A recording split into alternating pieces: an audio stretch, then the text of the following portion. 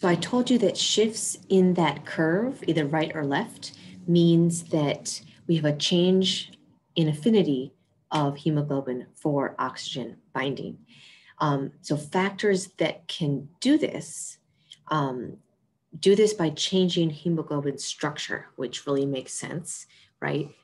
At any given partial pressure of oxygen, which is the main determinant of oxygen saturation, at any given PO2, the ability of oxygen to bind to hemoglobin is going to depend on the structure of hemoglobin as a chemical reaction.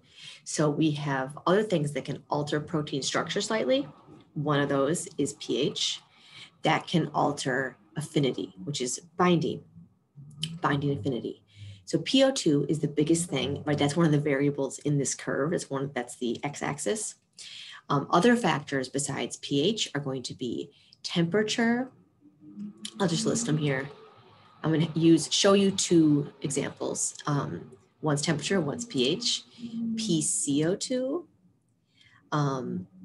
BPG. This is a byproduct of glycolysis. So given that, it'll make sense why that's, it should make sense that's going to be present in active tissues. So a temperature change. I think that's, I have pH. Okay. So let's look at one of these. We're going to look at pH. So here is, what is this? What's normal? Well, I'll tell you, normal blood pH is between 7.35 and 7.45. So this is our normal. This is the oxygen hemoglobin saturation curve in purple. That's kind of our normal that we drew in the previous slide. Now we've got shifts. So remember I said before, our example was a shift right. So let's do that first. This shift right is low pH, right shift. What does this mean? Lower affinity.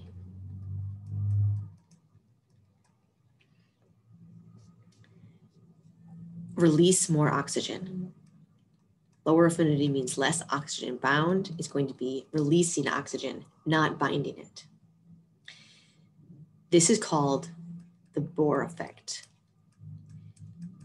PCO2, high PCO2 is the same thing, right shift. And actually those go hand in hand, high PCO2 and low pH. And we'll see that relationship in just a moment here. Another video. This shift right is due to, again, the change in structure of that hemoglobin, reducing affinity for oxygen. And this is called the Bohr effect that is going to enable oxygen unloading. So unloading. This is useful because active tissues tend to have high PCO2, low pH, and need oxygen to unload onto them because they're active. And then the opposite direction, the opposite is true. So a higher pH, an increase in pH is going to mean higher affinity.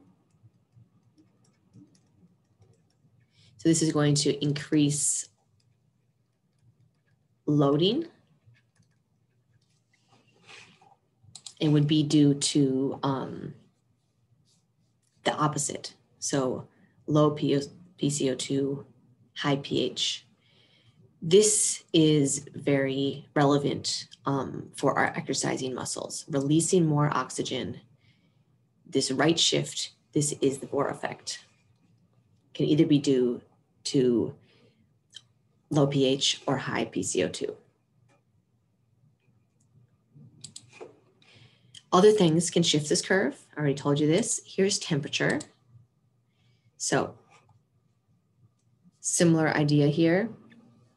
Here's body temperature. And then we've got kind of two extremes here that your body wouldn't really be at, but to show the example.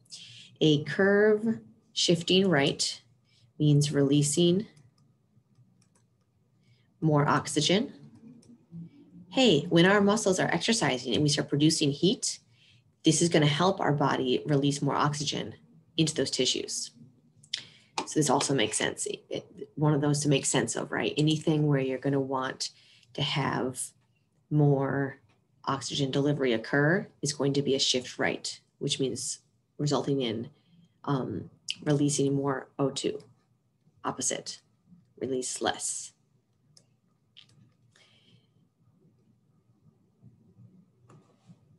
Yeah. Okay, learning check for you here. Low pH alters hemoglobin structure, so oxygen binds less strongly to hemoglobin at the same, at a given PO2. This is going to increase the effectiveness of what?